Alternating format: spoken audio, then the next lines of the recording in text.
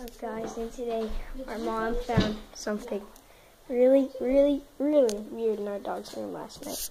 So what time was it when you found it?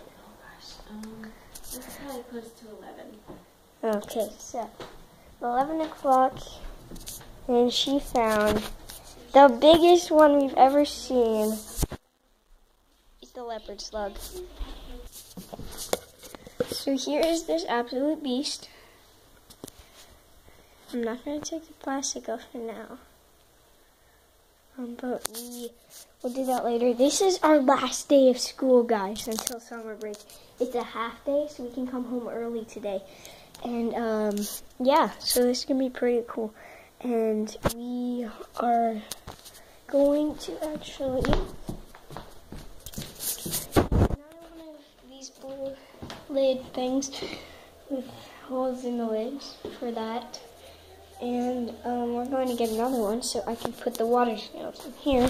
And Katie will have the other one. We already agreed on that.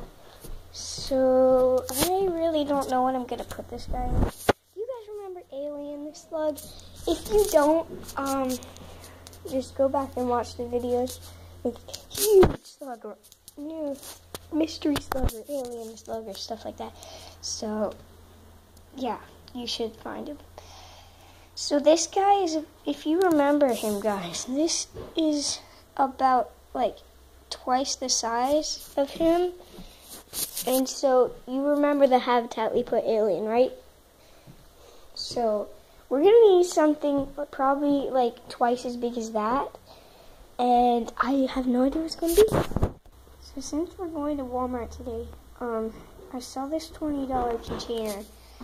It was an aquarium that was like twice the size of the one we had Alien in. So I'm gonna take my money and we might buy that, and I'm not sure. But yeah, it might be really cool. Bye guys, thanks for watching. Subscribe. Do not forget to subscribe if you like this little guy, and He's not subscribe. Well, yeah, big guy, and yeah, because that's the biggest slug I've ever seen in my whole life. And do you know if it's a guy or a girl? Nope, and I don't think there is such thing because both of them have the sexual organs of both genders. So that's really weird. They're like boy girls. So bye guys, subscribe.